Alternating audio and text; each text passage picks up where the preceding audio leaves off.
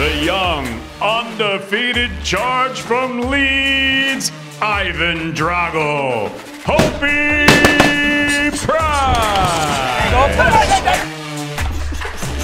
I may be only a young kid, but I've got an old head on young shoulders.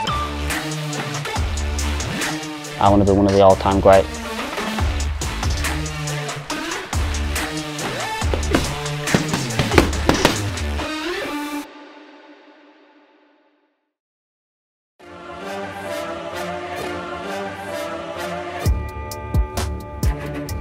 From when probably 18 months, one of the first presents I got as a kid was a pair of boxing gloves, so I sort of think I was born into it in a way, so that's all I can say. I've done it all my life.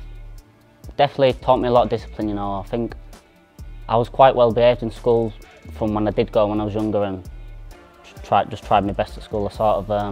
I knew as soon as I got out of school then I can go play and do what kids do, but for me, my playing was I wanted to go to the boxing gym. That's where sort of I had all my fun as a kid, and for me, I didn't see it as like, oh, you got to go do boxing. I wanted to go off my own back as well as being pushed into it, so I think that combination together has led me to where I am today.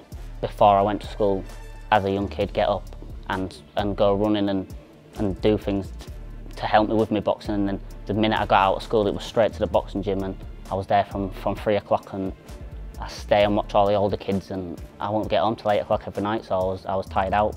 By the times then it was the same routine every day, Monday to Friday.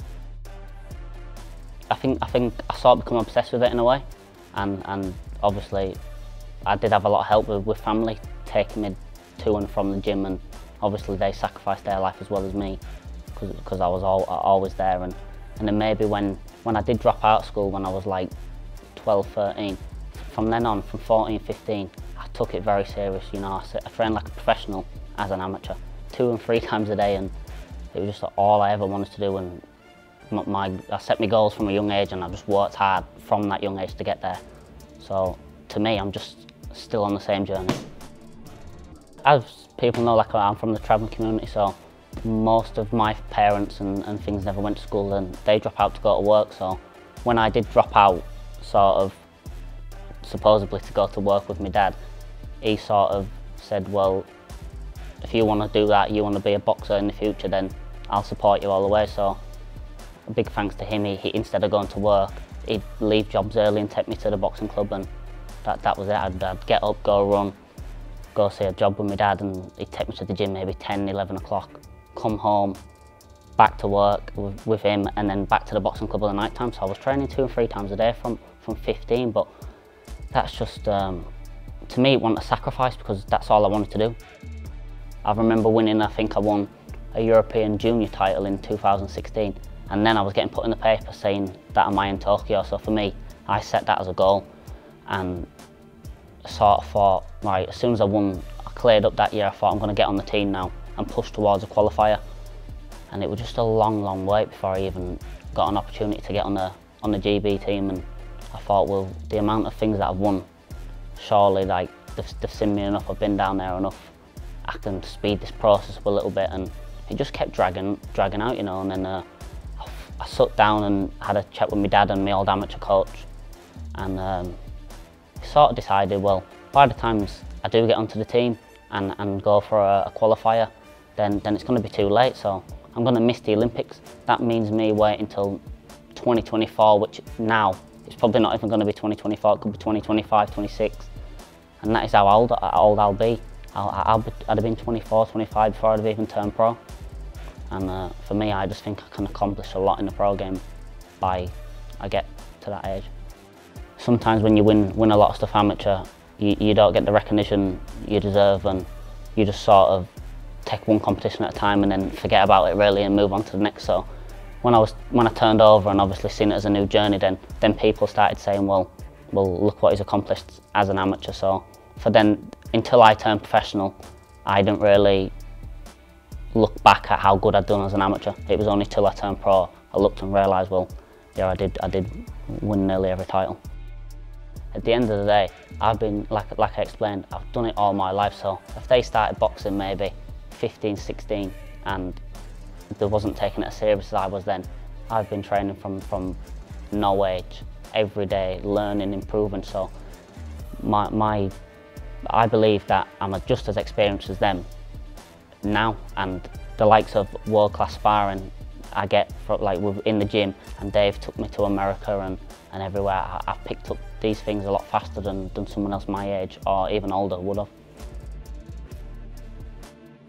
I'm not in this game to just be like you say, a British champion and not knocking that achievement, but I want to be one of the all-time greats. So if I am going to get there, then I need to take these sort of fights at this sort of level and show how good I am when I do get in there and face these levels of opposition. I don't only believe I should be boxing this opposition, I should be beating them and doing it in style. Dave's a big help to that, you know, of his knowledge of boxing and just the way he tells us sort of what to do, like sort of a bit like a father figure to me, you know, as well as my dad. He's told us that with me only being young, I may not get the fights in what I would have had previously, but a lot of other fighters ain't got the mentality I have to stay in the gym, so they go off and do the bits of normal life, and it sort of gives me time to, as Dave would say, close the gap on these fighters who maybe was in front of me. Now I've been staying in the gym for the past year while the whole pandemic's been going on, and I feel like I've improved loads, and all the boys in the gym too, and we've just been bringing each other on. And I think on February 13th, then you'll see a big improvement in me as well. The pro game suits me a lot better, you know. I think, like you said, the amateur game, sometimes you couldn't just box and box your way through the fight. You had to just sort of go 100 miles an hour and throw as many shots as possible. So now, if anything, I think the pro game's a lot more technical, and I think you can sort of plan your way through the fights, and I just think it suits me a lot better, you know, and I think as the rounds go on, I'll only get better. Fight camp obviously was definitely, I don't think it'll ever happen again. Like you say, it was definitely one for the memory books, but performance-wise, I was happy with it, you know.